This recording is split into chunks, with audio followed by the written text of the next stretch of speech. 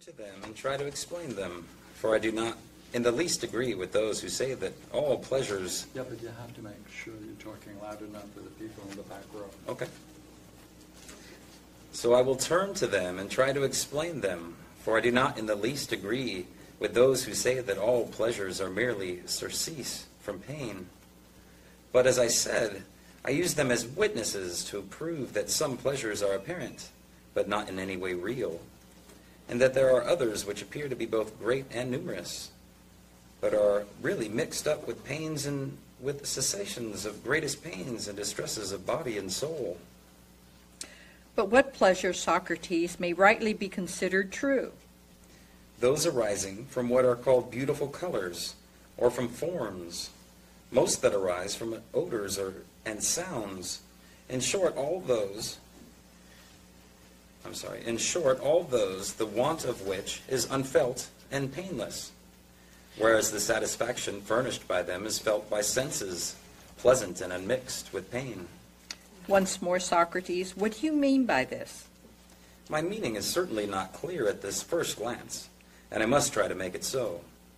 For when I say beauty of form, I am trying to express not what most people would understand by the words, such as the beauty of animals or of paintings, but I mean, says the argument, the straight line and the circle and the plane and the solid figure formed from these by turning lathes and rulers and patterns of angles. Perhaps you understand.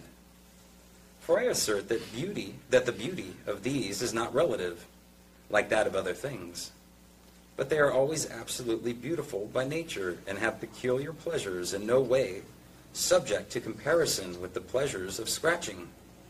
And there are colors which possess beauty and pleasures of this character. Do you understand? I am trying to do so, Socrates, and I hope you also will make your meaning still clearer. I mean that those sounds which are smooth and clear and send forth a single pure note are beautiful, not relatively, but absolutely, and that there are pleasures which pertain to these by nature and result from them. Yes, that also is true. The pleasures of smell are a less divine class, but they have no necessary pains mixed with them. And wherever and in whatever we find this freedom from pain, I regard it always as a mark of similarity to those other pleasures. These, then, are two classes of pleasures of which I am speaking. Do you understand me? I understand. And further, let us add to these the pleasures of knowledge, if they appear to us not to have hunger for knowledge or pangs of such hunger as their source. I agree to that. Well, if men are full of knowledge and then lose it through forgetfulness, do you see any pains in the losses? Not by their inherent nature, but sometimes there is pain in reflecting on the event when a man who has lost knowledge is pained by the lack of it. True, my dear fellow, but just at present we are recounting natural feelings only, not reflection. Then you are right to say in saying that we feel no pain in the loss of knowledge. Then we may say that these pleasures of knowledge are unmixed with pain and are felt not by the many, but only by very few. Yes, certainly. And now that we have fairly well separated these pure pleasures and those which may be pretty correctly called impure, let us add the further statement that these intense pleasures are without measure, and those of the opposite sort have measure. Those which admit of greatness and intensity are often or seldom great or intense. We shall assign to these the class of the infinite, which circulates more or less freely through the body and soul alike. And these others we shall assign to the class of the limited. Quite right, Socrates. There's still another question about them to be considered. What is it? What kind of thing is most closely related to truth? The pure and unadulterated, or the violent, the widespread, the great, and the sufficient? What is your object, Socrates, in asking that question? My object, Protarchus, is to leave no gap in my test of pleasure and knowledge. If some part of each of them is pure and some part impure, in order that each of them may offer itself for judgment in a condition of purity, and thus make the judgment easier for you and me and all our audience. Quite right. Very well. Let us adopt that point of view toward all the classes which we call pure. First, let us select one of them and examine it. Which shall we select? Let us first, if agreeable to you, consider whiteness. By all means. How can we have purity and whiteness, and what purity? Is it the greatest and most widespread, or the most unmixed, that in which there is no trace of any other color? Clearly, it is the most unadulterated. Right. Shall we not then, Protarchus, declare that this, and not the most numerous of the greatest, is both the truest and the most beautiful of all whiteness? Quite right. Then we shall be perfectly right in saying that the little pure white is whiter and more beautiful and truer than a great deal of mixed white. Perfectly right. Well then, we shall have no need of many such examples in our discussion of pleasure. We see well enough from this one that any pleasure, however small or infrequent, if uncontaminated with pain, is pleasanter and more beautiful than a great or often repeated pleasure without purity.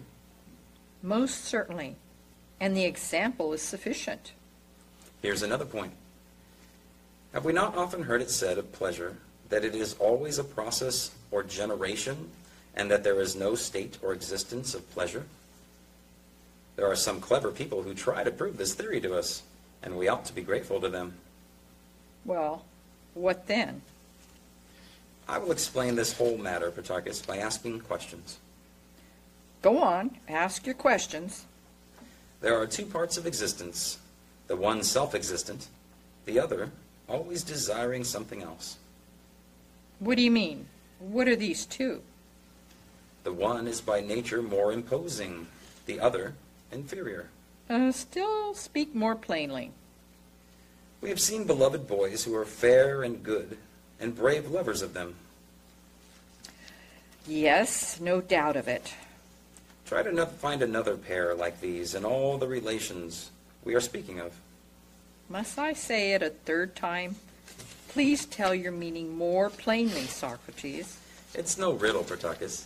The talk is merely jesting with us, and means that one part of existences always exists for the sake of something, and the other part is that for the sake of which the former is always coming into being. I can hardly understand after all your repetition.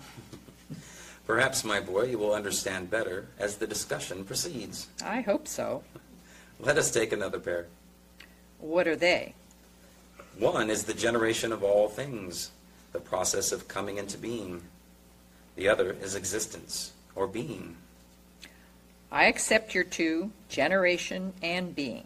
Quite right. Now, which of these shall we say is for the sake of the other? Generation for the sake of being, or being for the sake of generation?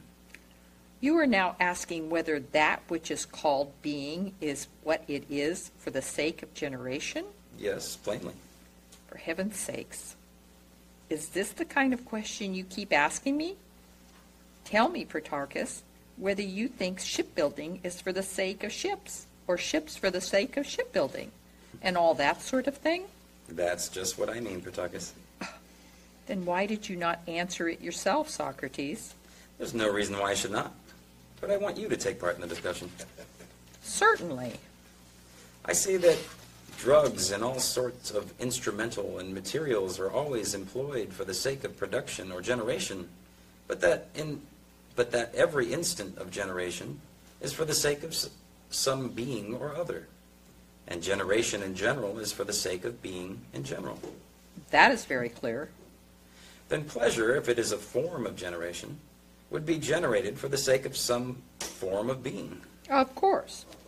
Now surely for the sake of which anything is generated is in the class of the good, and that which is generated for the sake of something else, my friend, must be placed in another class.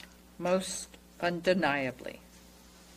then if pleasure is a form of generation, we shall be right in placing it in a class other than that of the good, shall we not? Quite right. Then, as I said when we began to discuss this point, we ought to be grateful to him who pointed out that there is only a generation, but no existence of pleasure. For he is clearly making a laughingstock of those who assert that pleasure is a good. Yes, most emphatically. And he will also surely make a laughingstock of all those who find their highest end in forms of generation. How is that? And to whom do you refer? To those who, when cured of hunger or thirst, or any of the troubles which are cured by generation, are pleased because of the generation, as if it were pleasure, and say that they would not wish to live without thirst and hunger and the like, if they could not experience the feelings which follow after them. That seems to be their view. We should all agree that the opposite of generation is destruction, should we not? Inevitably. And he who chooses as they do would be choosing destruction and generation, not that third life in which there was neither pleasure nor pain, but only the purest possible thought. It is a great absurdity, as it appears, Socrates, to tell us that pleasure is a good. Yes, a great absurdity. And let us go still further. How?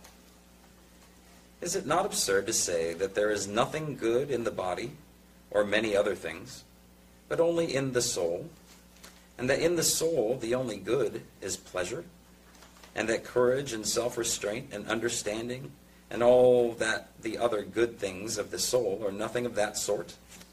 And beyond all this, to be obliged to say that he who is not feeling pleasure and is feeling pain is bad when he feels pain, though he be the best of men, and that he who feels pleasure is, when he feels pleasure, the more excellent in virtue, the greater the pleasure he feels? All that, Socrates, is the height of absurdity. Now let us not undertake to subject pleasure to every possible test, and then be found to give mind and knowledge very gentle treatment. Let us rather strike them boldly everywhere to see if their metal rings unsound at any point. So we shall find out what is by nature purest in them, and then we can make use of the truest elements of these and pleasure to form our judgment of both. Right. Well then, one part of knowledge is productive. The other has to do with education and support. Is that true? It is. Let us first consider whether in the manual arts, one part is more allied to knowledge, and the other less. And the one should be regarded as purest, the other as less pure. Yes, we ought to consider that. And should the ruling elements of each of them be separated and distinguished from the rest? And what are they, and how can they be separated? For example, if arithmetic and the sciences of measurement and weighing were taken from all arts, what was left of any of them would be, so to speak, pretty worthless. Yes, pretty worthless. All that would be left for us would be to conjecture and to drill the perceptions by practice and experience, with the additional use of the powers of guessing, which are commonly called arts, and acquire their efficacy by practice and toil. That is undeniable. Take music first. It's full of this. It attains harmony by guesswork based on practice, not by measurement.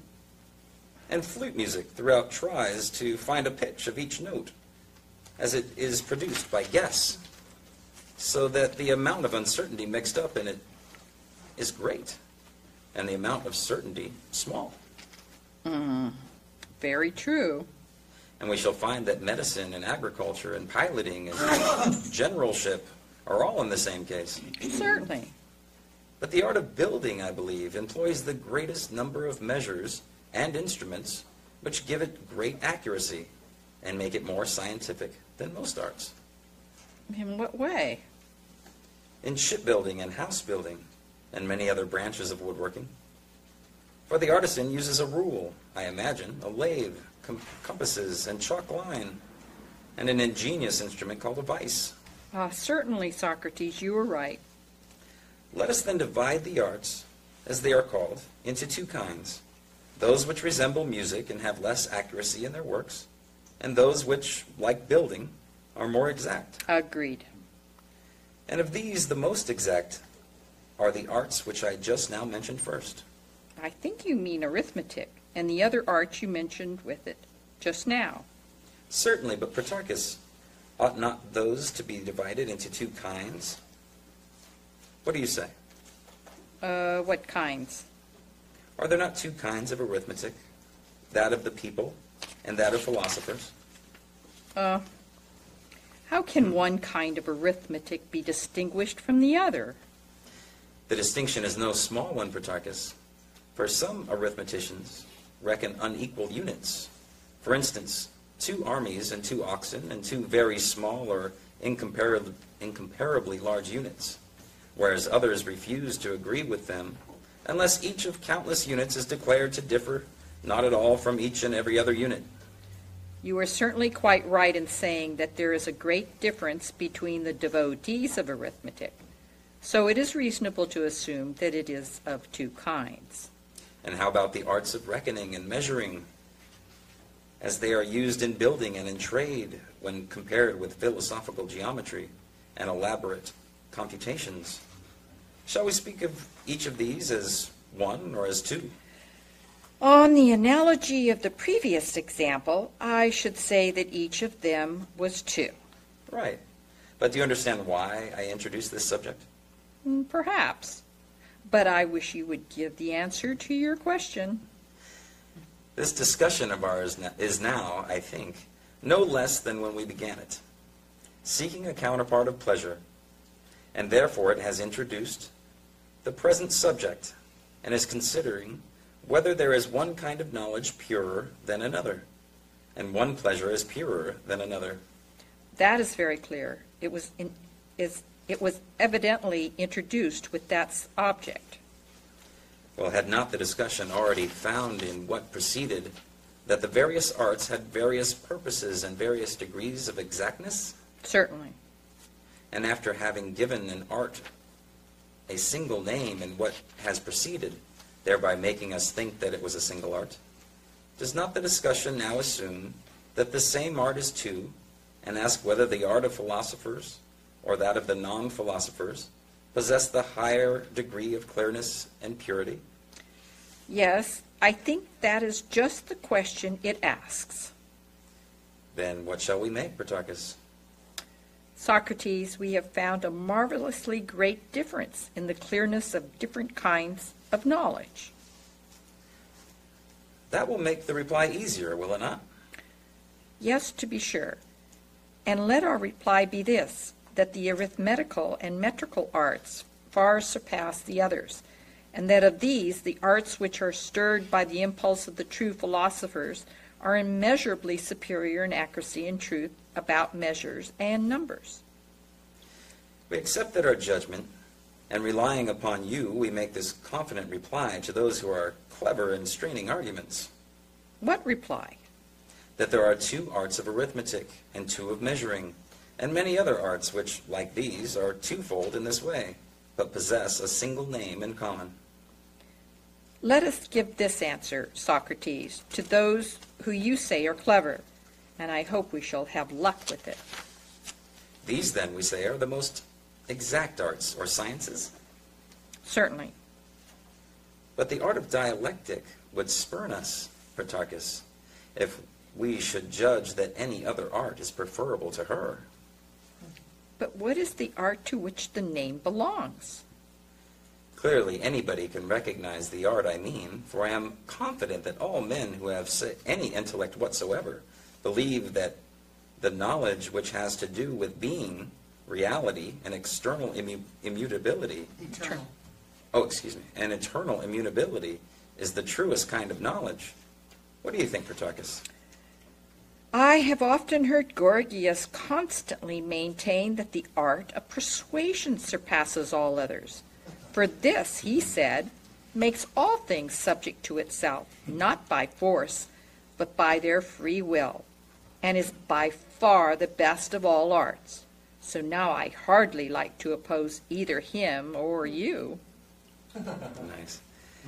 It seems to me that you wanted to speak and threw down your arms out of modesty. Very well. Have it as you like.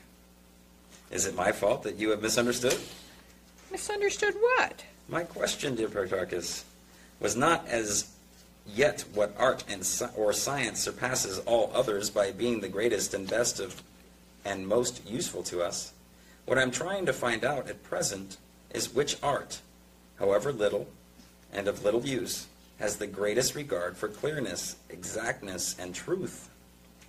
See, you will not make Gorgias angry if you grant that his art is superior for the practical need of men, but say the study of which I spoke is superior in the matter of the most perfect truth, just as I said in speaking about the white, that if it was small and pure, it was superior to that which was great but impure.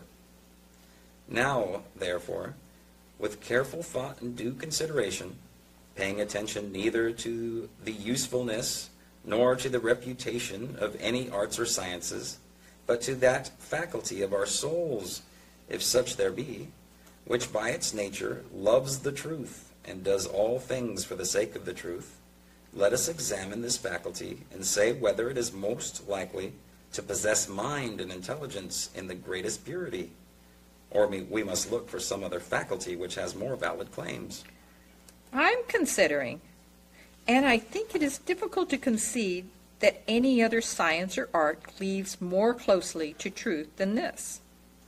In saying that, did you bear in mind that the arts in general, and the men who devote themselves to them, make use of opinion and persistently investigate things which have to do with opinion? And even if they think they are studying nature, they're spending their lives in the study of the things of this world, the manner of their production, their action, and the forces to which they are subjected. Is that not true? Yes, it is.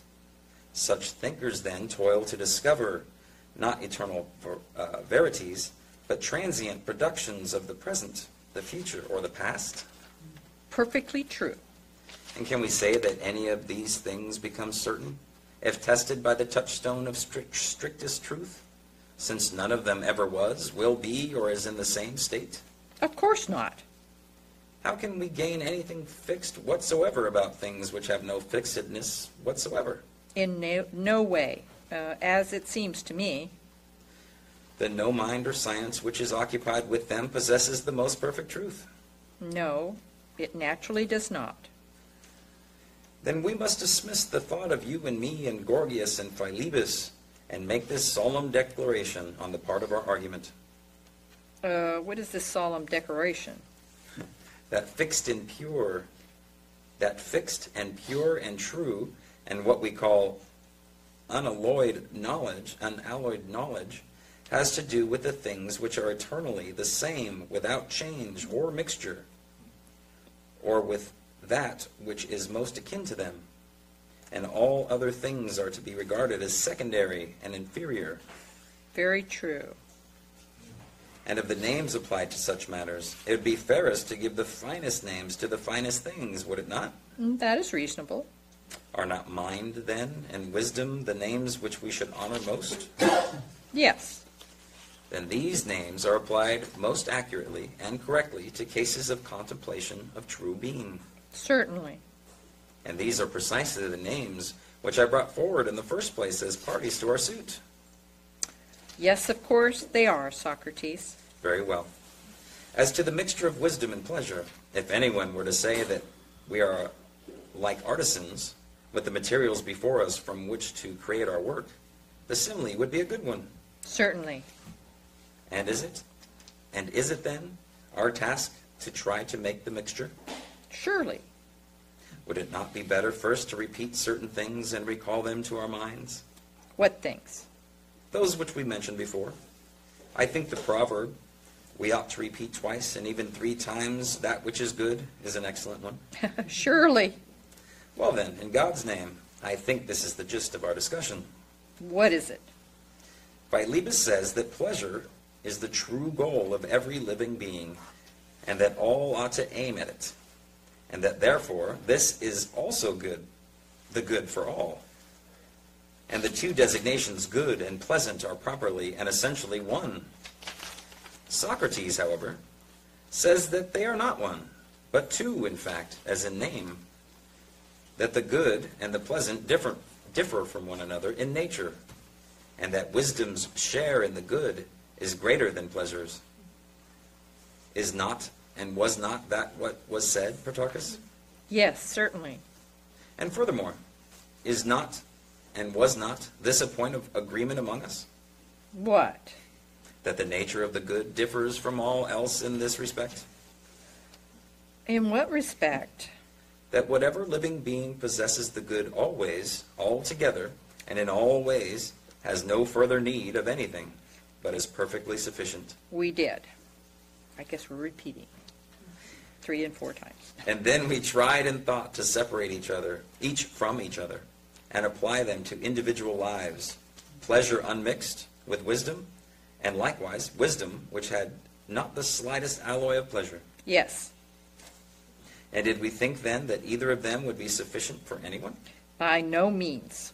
And if we made any mistake at that time, let anyone now take up the question again, assuming that memory, wisdom, knowledge, and true opinion belong to the same class. Let him ask whether anyone would wish to have or acquire anything whatsoever without these, not to speak of pleasure, be it never so abundant or intense, if he could have no true opinion that he is pleased, no knowledge whatsoever of what he has felt, and not even the slightest memory of the feeling.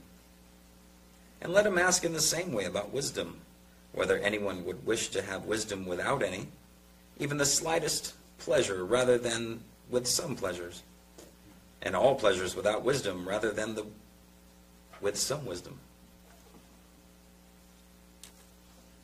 That is impossible, Socrates. It is useless to ask the same question over and over again. Then the perfect, that which is to be desired by all and it is altogether good, is neither of these? Certainly not. We must then gain a clear conception of the good, or at least an outline of it, that we may, as we said, know to what the second place is to be assigned. Quite right. And have we not found a road which leads to the good? What road? If you were looking for a particular man and first found out correctly where he lived, you would have made great progress toward finding him, who you sought. Yes, certainly. And just now we received an indication, as we did in the beginning, that we must seek the good, not in the unmixed, but in the mixed life. Ah, certainly. Surely there's a greater hope that the object of our search will be clearly present in the well-mixed life than in the life which is not well-mixed. Far greater. Let us make the mixture, Protarchus, with a prayer to the gods, to Dionysius or Hephaestus, or whoever he be who presides over the mixing. By all means. We are like wine pourers, and beside us are fountains. That of pleasure may be linked to a fountain. Likened. That of pleasure may be likened to a fount of honey, and the sober, wineless fount of wisdom to one of pure, health-giving water, and of which we must do our best to mix as well as possible. Certainly we must. Before we make the mixture, tell me, should we be most likely to succeed by mixing all pleasure with all wisdom? Perhaps. But that is not safe, and I think I can offer a plan by which we can make our mixture with less risk. What's that? We found, I believe, that one pleasure was greater than another, and one art more exact than another.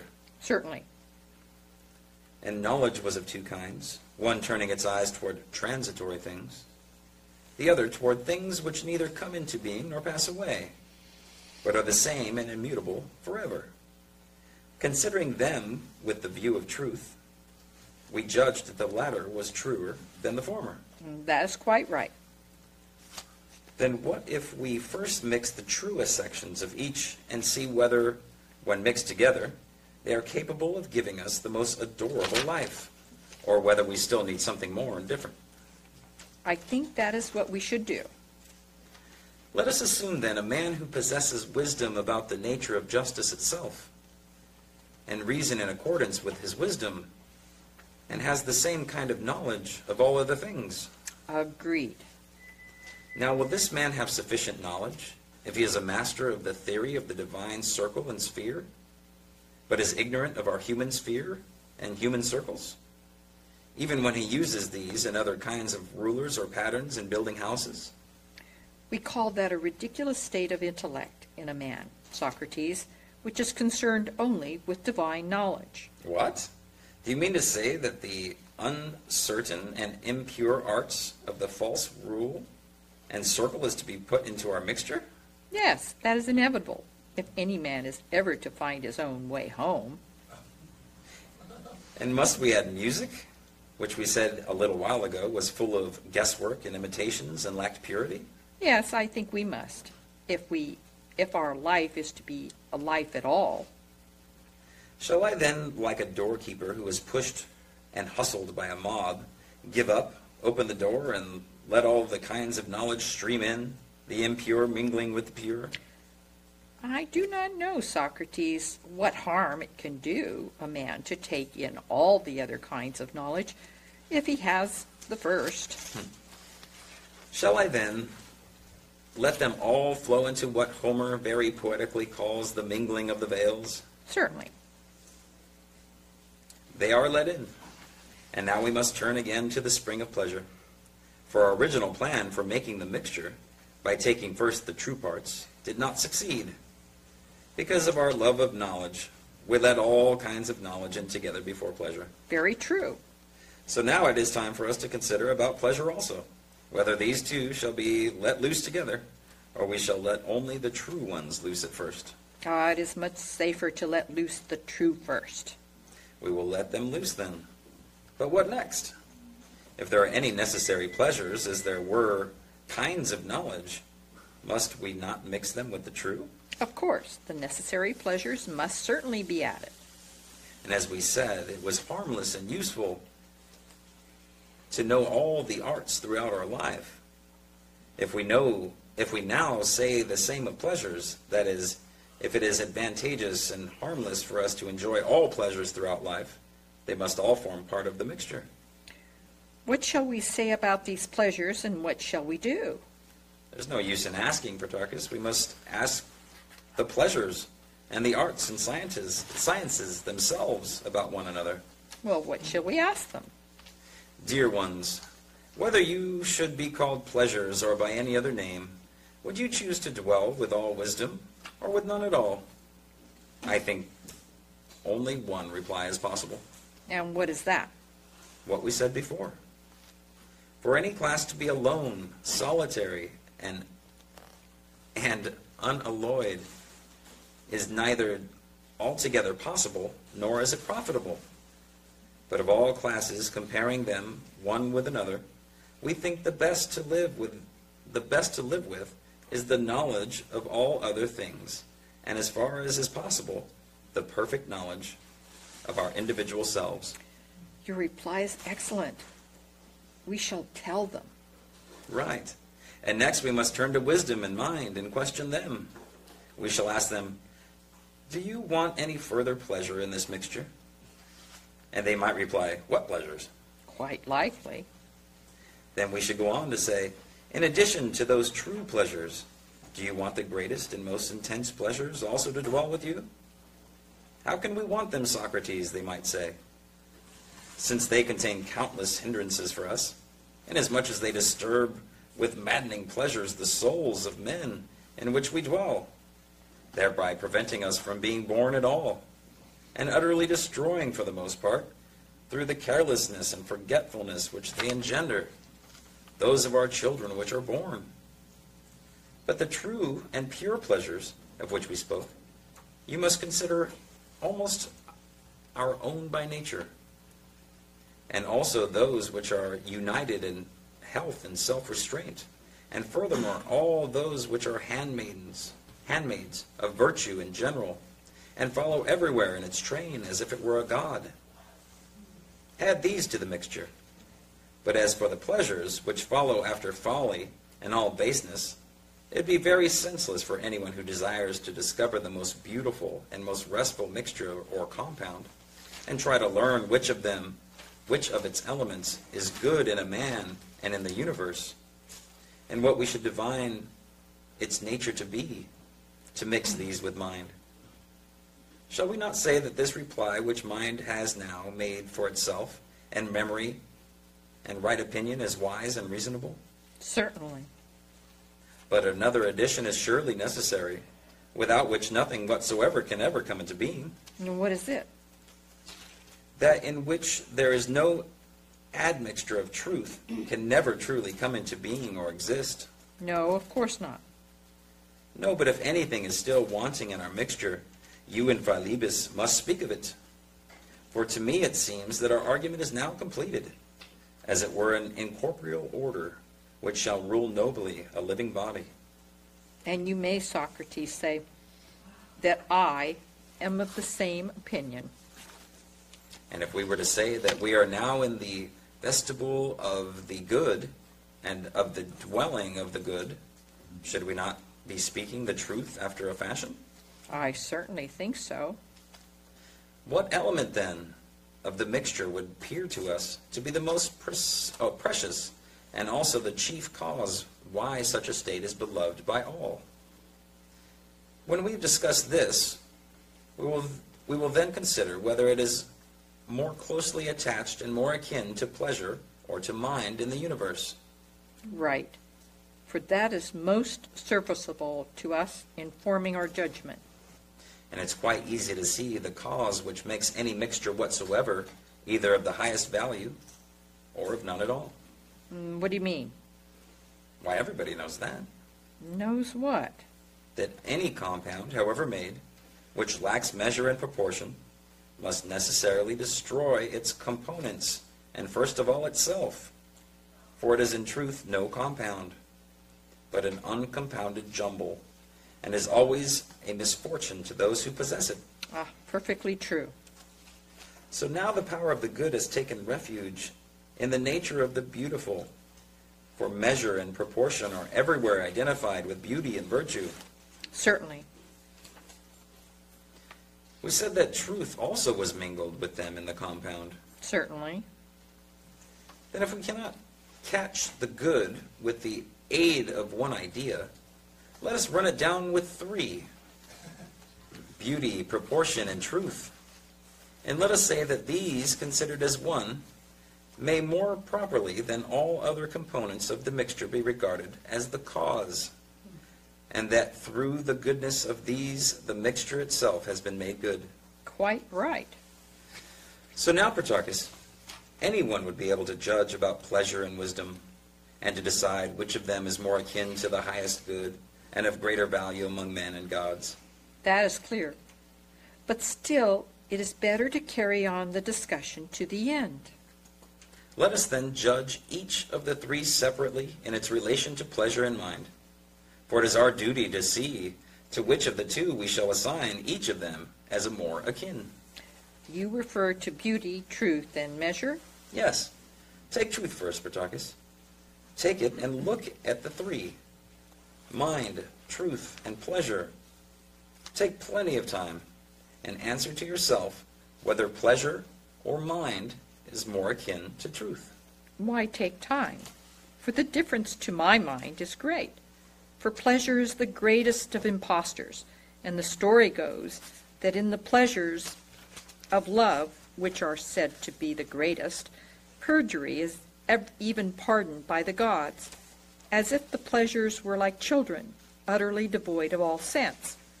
But mind is either akin with truth, or of all things most like it and truest.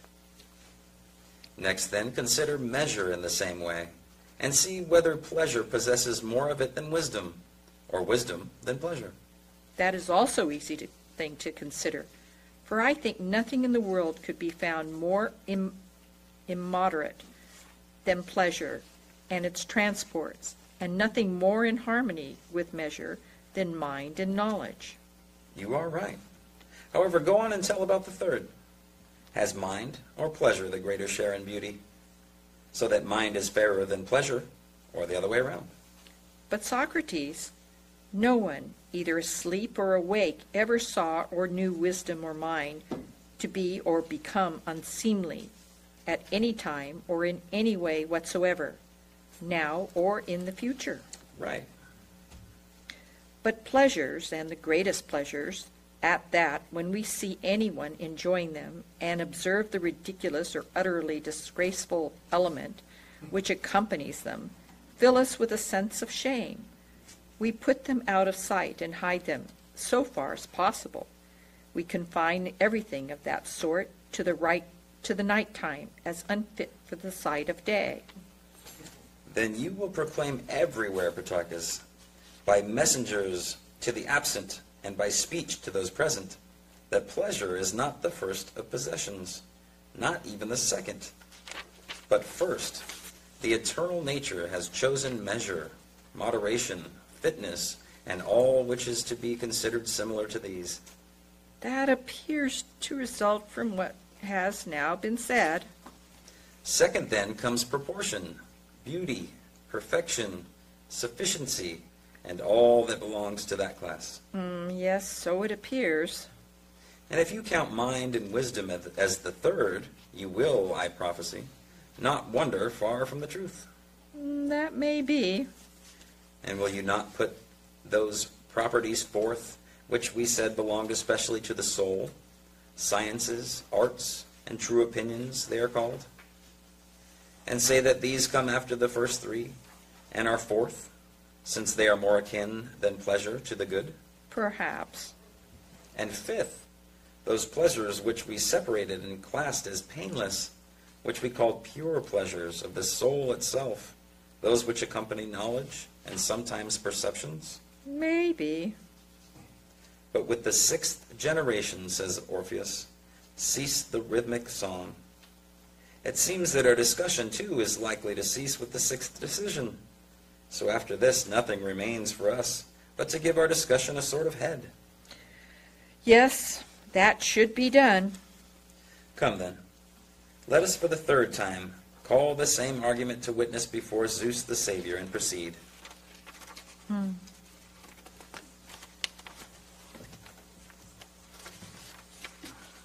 What argument? Philebus declared that pleasure was entirely and in all respects the good. Apparently, Socrates, when you said the third time just now, you meant that we must take up our argument again from the beginning. Yes, but let us hear what follows. For I, perceiving the truths which I have now been detailing, and annoyed by the theory held not only by Philebus, but by many thousands of others, said that mind was a far better and more excellent thing for human life than pleasure. True.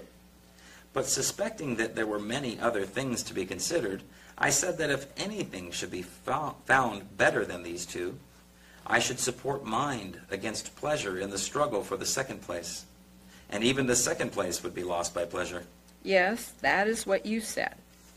And next, it was most sufficiently proved that each of these two was insufficient. Very true. In this argument, then, both mind and pleasure were set aside. Neither of them is the absolute good, since they are devoid of self-sufficiency, adequacy, and perfection. Quite right. And on the appearance of a third competitor, better than either of these, mind is now found to be 10,000 times more akin than pleasure to the victor. Certainly. Then according to the judgment which has now been given by our discussion, the power of pleasure would be fifth. So it seems. But not first. Even if all the cattle and horses and other beasts in the world, in their pursuit of enjoyment, so assert. Trusting in them as augurs trust in birds, the many judge that pleasures are the greatest blessings in life, and they imagine that the lust of beasts are better witnesses than are those aspirations and thoughts inspired by the philosophic muse. Socrates, we all now declare that what you have said is perfectly true. Then you will let me go? There is still a little left, Socrates. I am sure you will not give up before we do, and I will remind you of what remains. Get off the tongues. Perhaps, maybe. So it seems. We read through it. Let me ask you one question, all right, just to have a little fun. I'm not sure about this word. How is it being used in the dialogue? Anyone have a couple of good quotes? Oh, I think there were several. True. True or true? Got a couple? There were several. I need a couple of good quotes.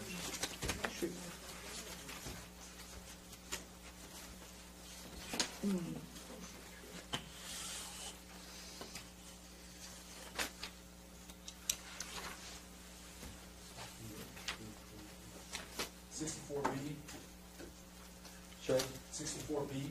try it. 64B, please. That in which there is no. Hold it. Everybody there? Hold it. Page 387. Hold it.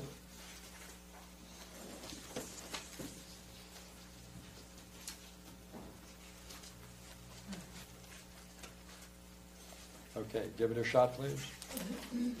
That in which there is no admixture of truth can never truly come into being or exist.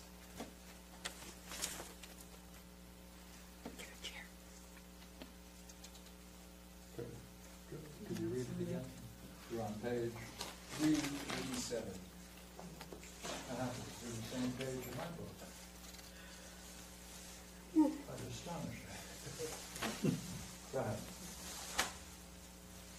That in which there is no admixture of truth can never truly come into being or exist.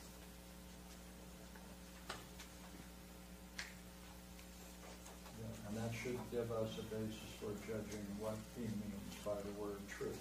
Well, it at least is a quote that you were asking for. Did you ask for every single instance of truth in the text? You know, I have one quote that I'll offer.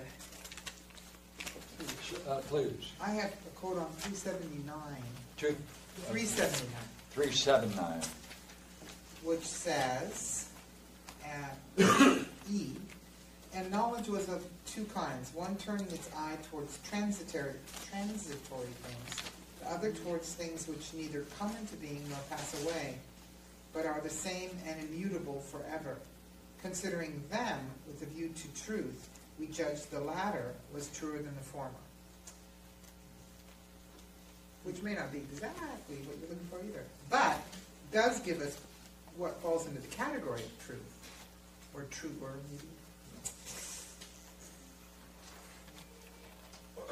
See if we can find yet a third. If you went to the next, 65C. Which one? 65C.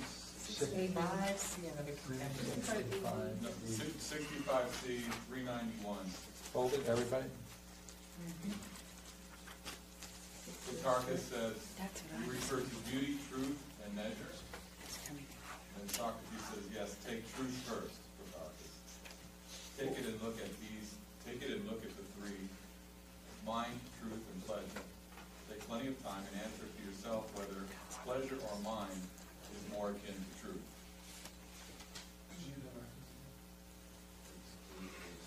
I thought that was describing the mixture of the good.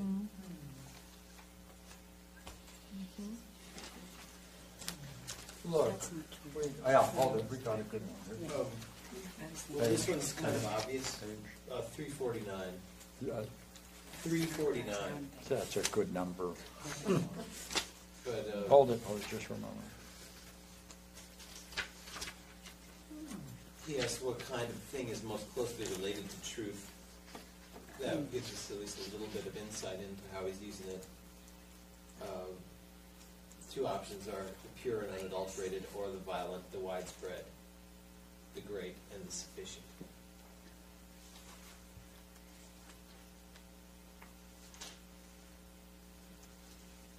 Later he picks pure.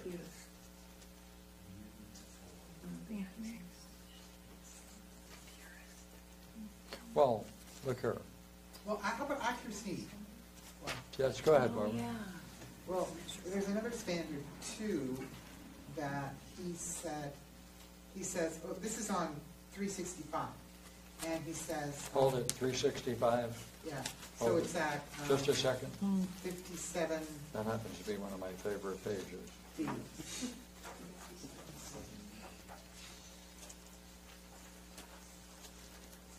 Please. Well, it says at C, it's saying, after giving, well, okay, I'll jump to the quote that I have. Yes, to be sure, and let our reply be this, that the arithmetical and metrical arts far surpass the others, and that of these, the arts which are stirred by the impulse of true philosophers are immeasurably superior in accuracy and truth about measures and numbers. So it seems like he bonds it to. Well, Oh, then he also says Total to that I'm confident that all men who have any intellect whatsoever believe that the knowledge which has to do with, well, being reality and eternal immutability is the truest kind of knowledge. Where's that? Yeah. That's at 58A, but I think that's still not quite saying what truth is. well, I'll tell you why I have this curious question, because We hope you have a curious quote as well. So, go ahead, sir. Oh, here. I missed exactly. if we took the conclusion to this work, I want to ask a couple of questions, all right? See, we want to know, did we not from the beginning, this problem of ignorance. We have three people in the dialogue. Each one of them admits to a degree of ignorance. So look here. Ignorance. Sock, Philebus, Protagoras.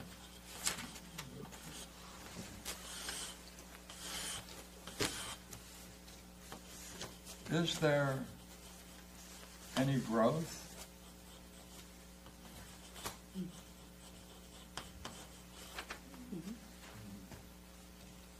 Do they, as it were, get smarter or wiser? Now, try something. Is it possible that we can find where Protarchus sees what formerly he didn't see? Like we go further and say not only does he see what he formerly did not see, but what he sees is a good point. In other words, is there signs of growth, development? Yes. If there is signs of growth and development, then would you agree he's gaining an insight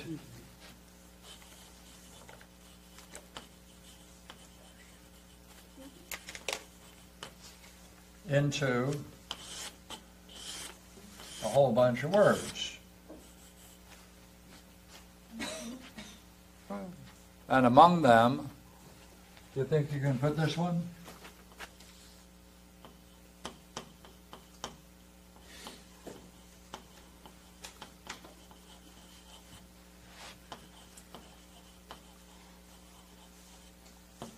Pleasure, truth, knowledge. Is it possible that he is gaining a better understanding of this word? Is that possible? Truth? Oh, I would say at that part on page 393, where he says, Pardon me, what page? 393, Hold it. the top of the page. Oh, yeah. Okay, go ahead. That's where Protarchus says that truth is either, that mind is either identical with truth or of all things most like it and truest. Okay, everyone got that one? Let's use that for the moment, all right?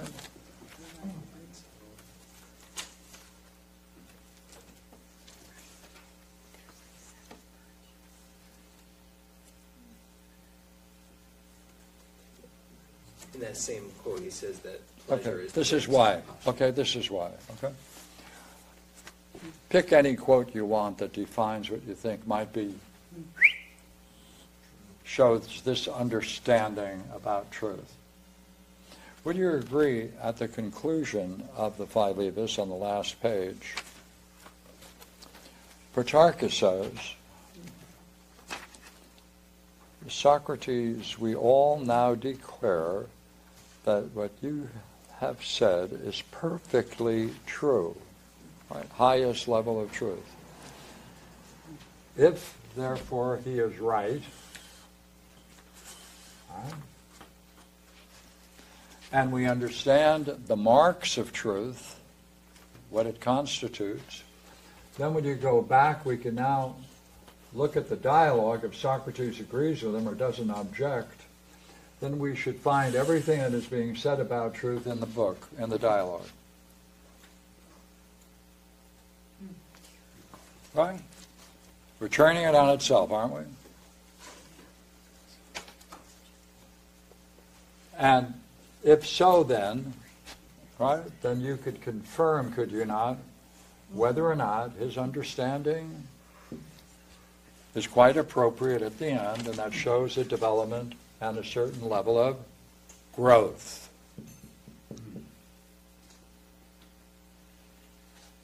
Would you agree? We can get all of these words and we can then define them in terms of the text and see whether or not each of these people understands how they're being used or the degree to which they understand them, and then we can give them a grade in the beginning and in the end through the dialogue. What would you be showing you can do, if that's true, by the way? Yeah. Oh, I'd like to offer a... What? I was going to offer a quote. Okay, then this would be an answer to the question. Yeah. On page 349, at the top of the page, Sock says, what kind of thing is most... Can I read?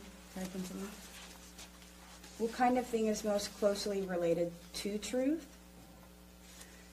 The pure and unadulterated, or the violent, the widespread, the great, and the sufficient.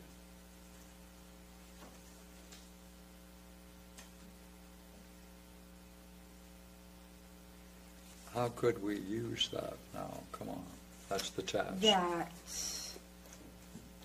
Those are descriptions of... What are the ideas that are included in the idea of truth? Those listed? Those listed. Pure Existence.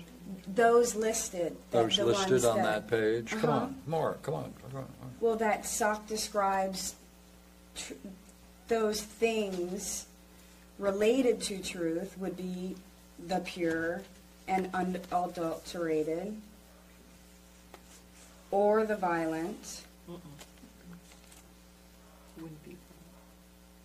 Right. What is, okay, now I'm lost the beat. Does anybody else want to read it? Wait a while before you change. Okay. Okay. You're trying to help us understand this word, and you're focusing on page 349 as a way of helping, right? Uh-huh. And helping on the word truth. And looking for places in the book. To Therefore, the word truth should be on page 349, shouldn't it? Uh-huh. Right? And could you focus on it and read the sentence? Start from the beginning? What kind of thing is most closely related to truth? Come on. The pure. And unadulterated. we've got 2 marks, right? Mm-hmm. We need more. Then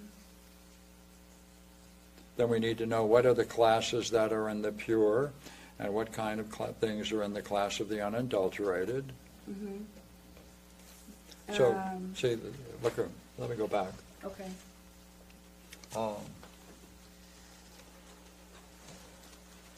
We're doing a lot of defining, aren't we, in this work?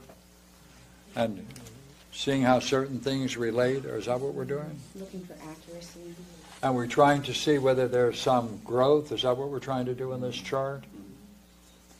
What would you say we're doing What words would describe what we're trying to do? Education. But we're trying to see those things for ourselves, aren't we? Aren't we trying to see those things for ourselves? Yeah. And- I just wondered whether that might be the idea of measure. Yeah. That's what I was thinking. Oh, does measure play a role? I would too. Oh, and if you can see changes. By the way, would this end up being, if we do this table, a analogical table? Proportion?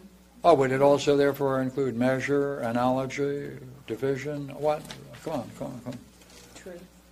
Beauty.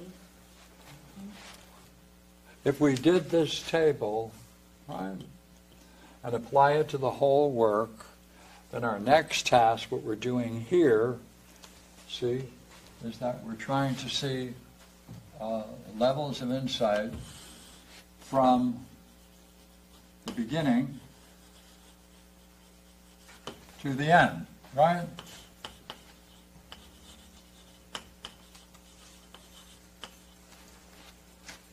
And we're focusing on the key words, and the one we're using right now is truth, aren't we? Because he says not only is it what you're doing, Socrates, is true, but it's perfectly true. What if all of the terms he uses to describe these things we can now apply to the text and see whether it's in the text?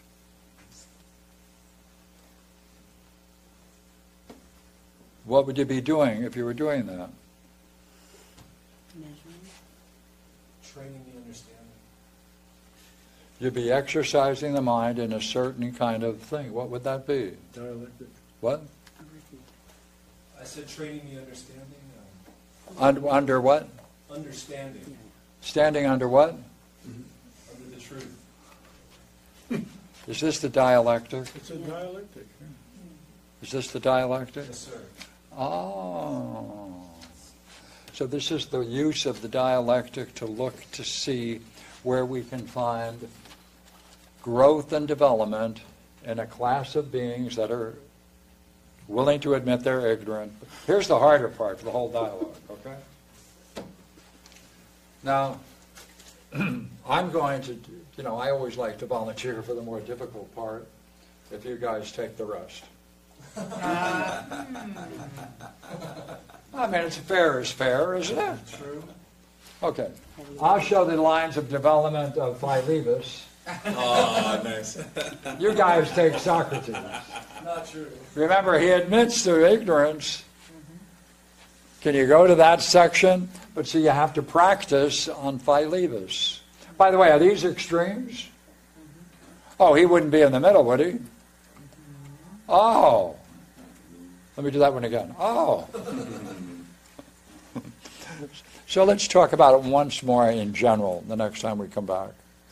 All right. Now, Barbara, with her excellence, by the way, was able to get 2 books, which were quite remarkable. One on allegories. This is Suwardi, and he's a major player in the whole Islamic philosophy game, a whole book on theory of illumination. Interesting theory. He's going to show you through a series of examples that the light of lights gives birth to what he calls proximate light or brilliance, and through a series of steps, as it diminishes, he gets to, which for him is congealed light. Yeah. I mean, he's got a cosmology and a philosophy where he's going to show the different levels of reality or different levels of light. So I thought I could come up with maybe 10 pages or so where he explores that. And if you're into that, we'll get him Xeroxed and get pass around stacks of 10s. Good idea. Now, the other work he has, which is on allegories and mystical tradition, Barbara was able to get, and she's got a good story to share you with the difficulty she had getting it and the cost. That's equally interesting. And the difficulty is that they aren't principles. There are no principles. There is his allegories. So it's not the principles of allegories like we might get in Plato or other thinkers. It's the use of them to explain this. That may be easier to deal with, but let me make that judgment the next time I see it. What's the name of the other book? Okay. Pardon me? It was in the email. It What? was. What's the name of the book? What's the name of the book? This one?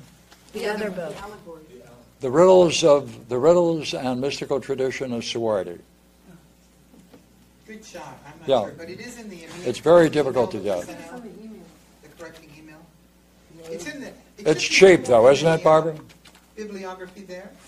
No, it wasn't cheap. It was actually, that was, if you want to hear the short form of Yeah. the story, which is I bought one on Amazon. They had one for $80 and then like 12 for $150. And so I bought the one for $80, being no fool. And I get a message that it's coming my way, and then suddenly I get a message saying the money's going back into my account because the phrase was something like the last one they had at that price had been sold. So I thought, yeah, it looks to me like you pulled it from the market, so you can sell it for $150. But another one popped up on Amazon for $85 from another book sales people, so I got that one. And I passed that to Pierre since he had an interest in it. And, So rather than tell you guys, let's go out and get a book for either 85 or 100 and half, I'll take a little more time to get it and see whether we might be able to Xerox a bunch of pages. So it's interesting though. It has Arabic. It's like Arabic and English on yeah, 2 pages. But Arabic, we know. yeah. He started a whole movement in the Islamic tradition, and later they had a lot of fun hunting them down and killing them. But Tried to develop a philosopher king. yeah, he was put to death. Yeah, he's put to death. Okay.